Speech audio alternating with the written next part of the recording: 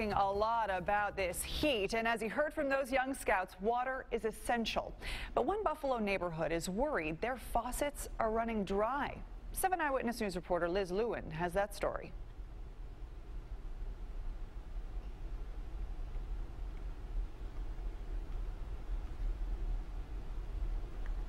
Should become.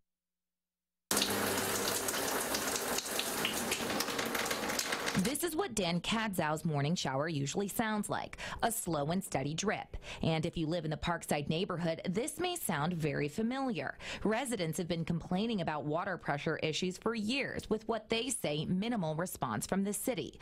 Kadzow says things like showering, laundry, brushing your teeth, even using the bathroom are daily struggles for his family of 6. We make sure that nobody's in the shower when we do a load of laundry, things like that. And when too many people use it, somebody suffers and has to wait until the pressure comes back up. The community says it's a twofold problem. Old corroded pipes and poor water pressure make it difficult to use water appliances at the same time, a problem older homes in the neighborhood are dealing with. Taking matters into his own hands, Kadzow bought a water gauge and decided to let the numbers speak for themselves. Some people with very low pressure thought it was just fine, but a lot of people really complained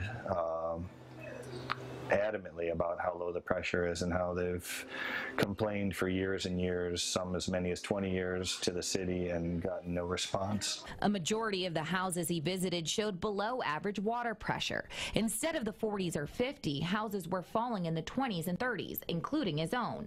But with the help of surveys, data, and the Parkside Community Association, neighbors say the city is now actively inspecting and repairing problematic leaks in water lines. The trucks are there, and there are men and women outside digging at things in the street, which might not have happened had the community association been there to make that phone call.